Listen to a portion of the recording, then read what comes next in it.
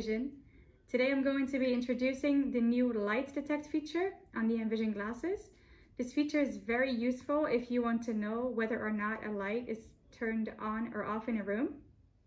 And it also helps you determine the intensity of the light. To find the detect light feature, we're going into the identify section. Home. Read.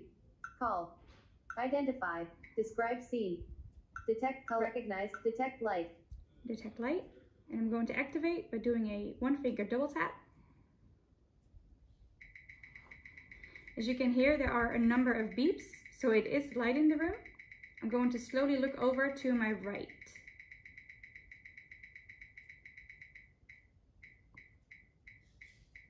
The higher the frequency of beeps, the more light that is being detected. A very low frequency of beeps means it is very dark. So now I'm going to look over to my left. The frequency of beeps is much faster, so that means that there's most likely a light source over on my left side. I can also switch from beeps to tone of pitch, and I can do this by doing a two-finger single tap on the touchpad of the Envision glasses. This feature is very useful if you want to know where a source of light in a room is, or for example, if you want to know whether or not your computer screen is lit up.